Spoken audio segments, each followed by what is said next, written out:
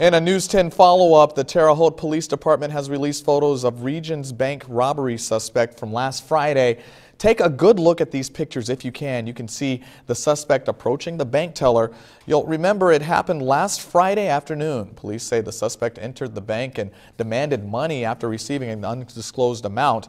That's when he then ran north. No one was injured. Now, if you know anything about this suspect or the robbery, please call Crime Stoppers. That number is 812-238-STOP.